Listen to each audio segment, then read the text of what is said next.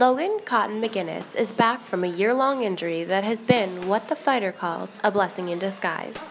The undefeated professional boxer has set his sights on a world championship and is doing everything in his power to make his dream a reality. I'm developed now and I'm ready for it, right? I could have probably went for one a couple of years back, but I don't think physically I was ready for it, right?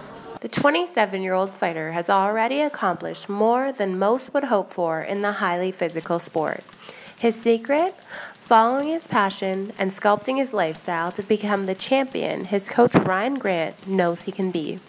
Gonna look the way he needs to look, and that's to look like a champ, you know, and that's what Logan, he's one of the gym's top guys that is gonna become a world champion.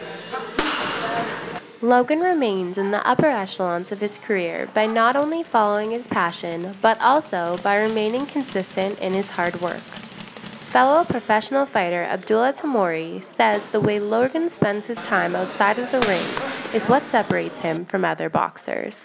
And it's really nice to watch a professional like him work, because then I understand what I have to do in order to get to the level where Logan's at.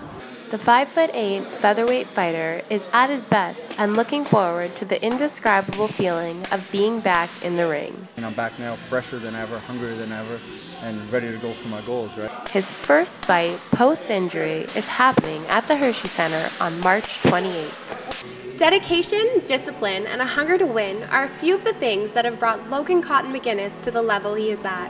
After injury and unfortunate circumstances, the undefeated fighter is back in the gym, and with the work ethic and desire driving him, a world championship title is not far in the future.